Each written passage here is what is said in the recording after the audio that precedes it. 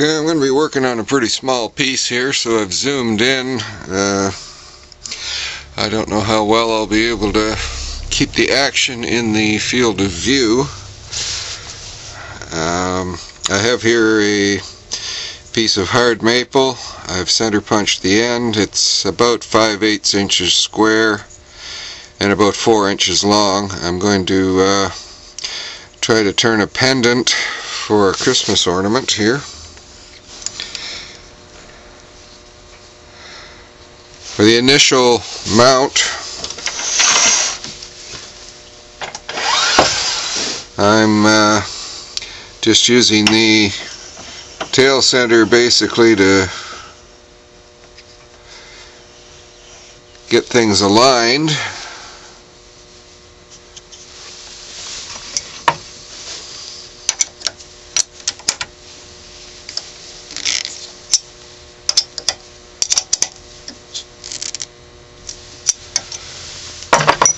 I will be turning that around.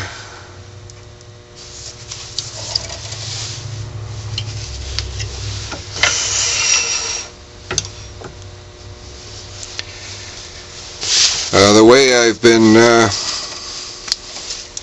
doing the Christmas ornaments, the centerpiece of the ornament, either a snowman or a Christmas tree or whatever you like, I turn with a 1/4 inch tenon on the bottom of it. The pendant I turn with a 3/8 tenon on the top of it, and I bore a 1/4 inch hole into the pendant tenon. So the pendant tenon comes up through the bottom of the ornament, and the centerpiece tenon fits into the 1/4 inch hole in the pendant. So I'm actually gluing the centerpiece to the pendant rather than into the ornament.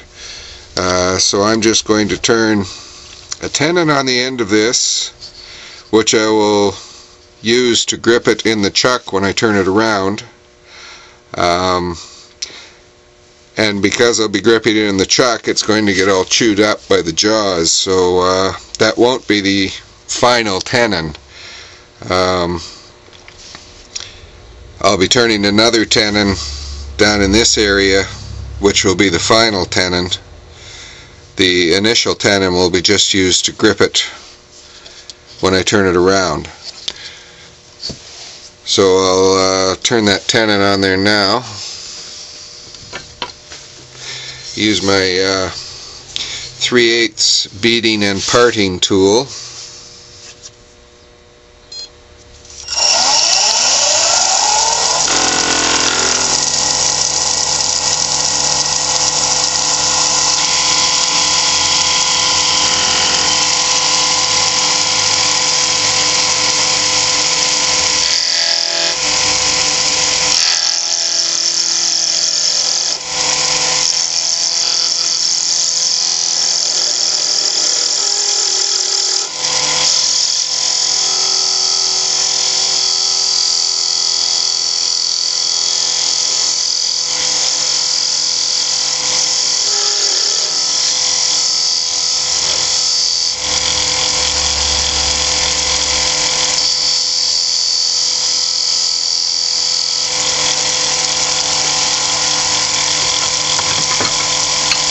And just to make sure the shoulders are nice and square.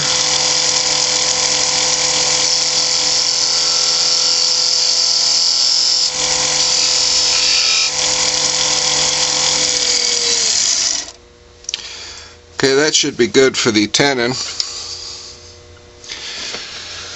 Okay, so for the 1/4 inch hole in the end, I have to bore that now.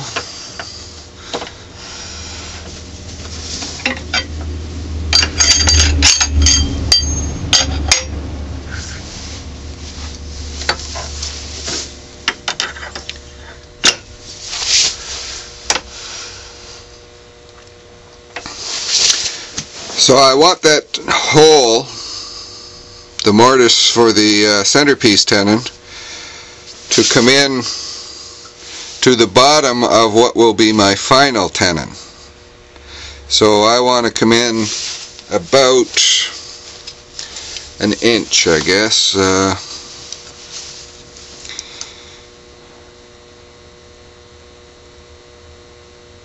Yeah, I want to come in to about there.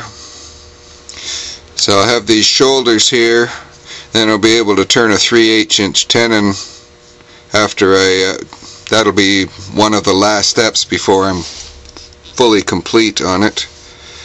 So I want this hole that I'm about to bore to go right to the bottom of the final tenon, which means about an inch, and that would be right about there.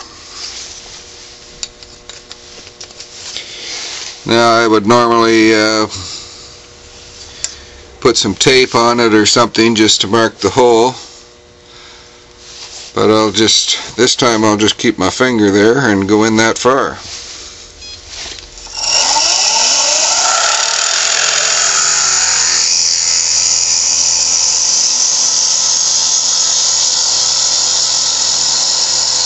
Right about there.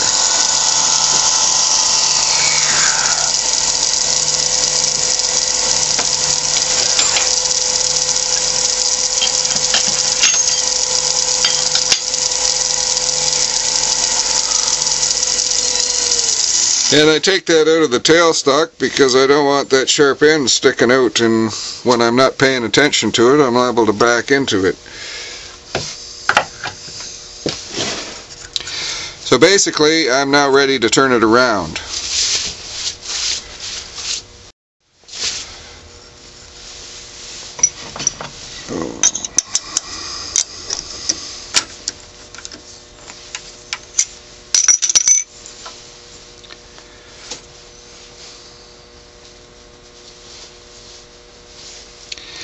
Now if the tenon shoulders are nice and square, and I've got them up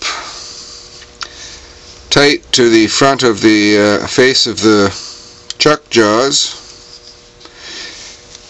it should be running pretty true when I turn it around. And at this point a little bit of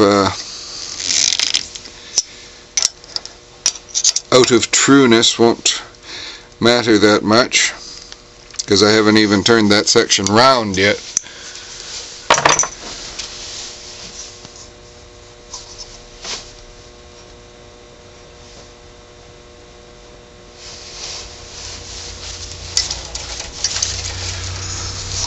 Okay, so I'm going to be, the very top section will be the tenon, then there'll be flange, I guess you call it, that will seat up against the bottom of the ornament.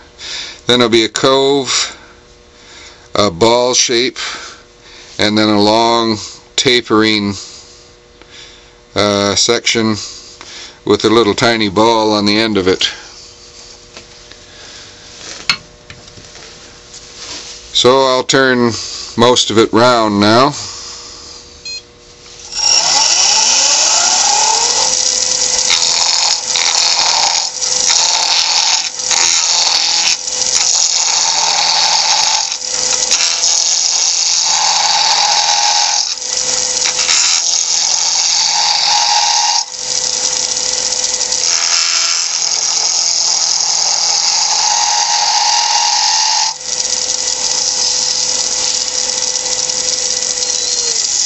Since the tailstock isn't here, I don't really need to use the short rest, and I'm going to want to be able to put my fingers through there without hitting the post. So I'm going to switch to the long rest